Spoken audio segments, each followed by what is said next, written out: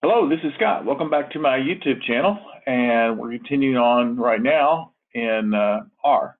So if you haven't joined me before, I normally do data science topics in general, or I cover open source platforms, tutorials, or use cases, as well as commercial platforms. Today I'm using an open source platform called R, and this is going to be a multi-part series on some world development indicator data. And so this first part will just be exploration, and then we'll be getting into, really the focus is going to be in time series and forecasting, including vector and GARCH, I think is what we're going to end up with this series. So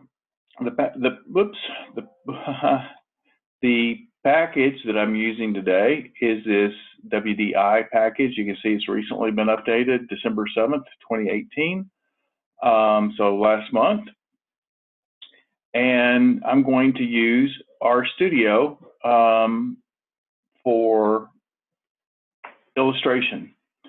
So I'm using this package, so I'm going to require this world data. And I'm going to just explore the data set itself. So if you haven't looked at that, you can thumb through here on the different indicators that are available, and the data set itself. Okay. Then I'm going to actually pull a subset, certain industrialized countries. So I'm going to pull the US, Canada, Great Britain, China, Japan, Israel, and so Singapore, a couple of these, and I'm going to pull from 60 to 2011. So I'm going to execute that and create a GDP data set with that, and then I'm going to give it names. And then I'm going to require this ggplot2 package and the scales package. So I've got those loaded. And then I'm going to create my first plot, which is per capita GDP. And so we're going to look at this plot a little more in depth in just a second. But again, this is per capita, in other words, per person, per head GDP for these industrialized countries, Canada, China, Germany, etc. So I'm going to create a second, plot that's going to require this useful package. And let me just create this ggplot, right? So GDP, of course you can freeze and hopefully you can see those commands explicitly if you want to reproduce this. And then so I've got the actual, this is not per capita, this is gross GDP in millions of dollars, the multiple millions here. All right, and then let's look now, since we've created these two different categories, or these two different plots, let's look at these. So let me expand this and expand this window just a little bit and see what the series actually looks like. So looking at the per capita GDP here, you can see in red I've got Canada.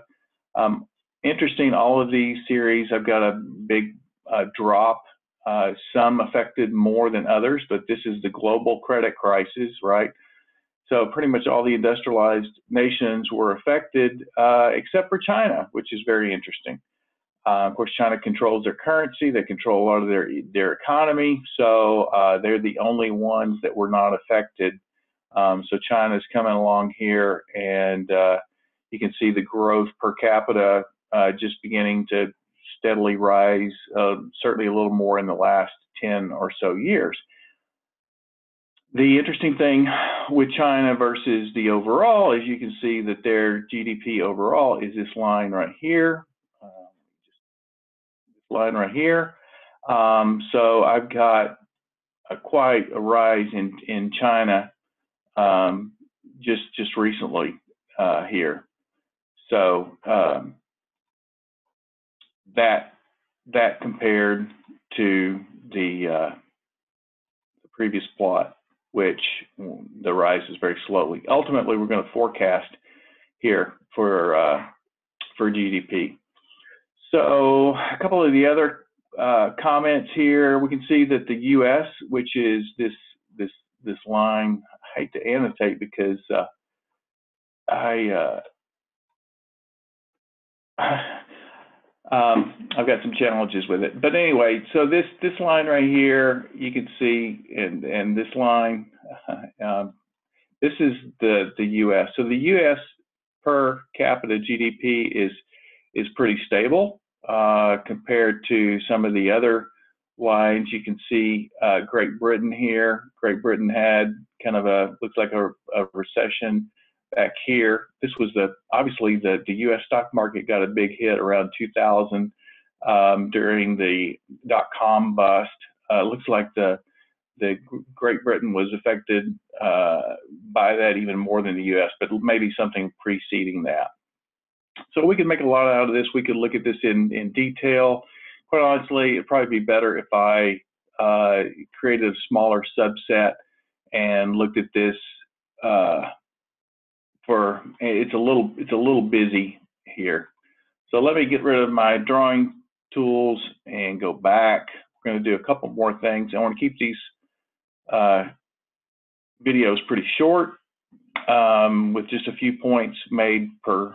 But you can certainly reproduce what I have here. Again, hopefully you can see all of the R commands that I'm executing. And then I want to convert, well, the first thing I'm going to do is I'm going to just pull off a data set, US only, right? So I'm going to execute that, and I'm going to convert this to a time series, right? I'm going to convert that object to a time series, class time series, and then there's the actual data, and then let me plot this data for the U.S. Per capita GDP. Again, we see kind of what we saw before.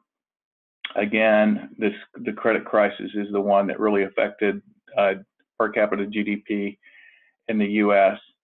And then lastly, just to set us up for next time, is we're going to want to do forecasting modeling. And to do that, what we want to be able to determine whether the series is going to be such that we can make an appropriate model.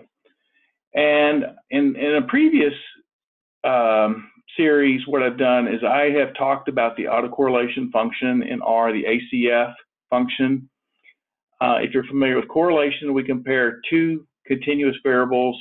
The Pearson moment, product moment correlation is two vectors of two variables, I should say, and we measure the correlation between them, how they run together, whether they run up positively or negatively. The autocorrelation is serial correlation, and what that is if we have one variable, I'm interested in seeing if one time period is correlated to a past time period. For example, sales in the United States, definitely December to December is a high retail sales month. And so there are autocorrelated 12 periods back, an order of M, which would be M equal 12.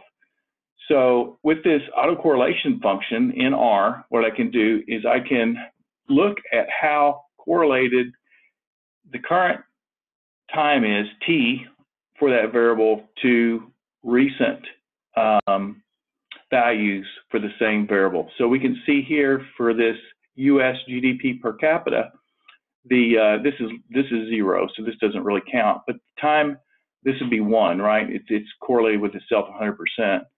T minus 1, it's correlated, 90%, 90+%. T minus 2, it's still 90%, and then it begins to level off or dampen over time. So what that means is that this series has a lot of autocorrelation to it, and no surprise there, right? So we can see it's definitely trending up, and that this is going to, what we call, this series is non-stationary. So, which means that if we're going to model it, we're really going to need to difference the series. We're going to need to take care of some things so that we can effectively model it.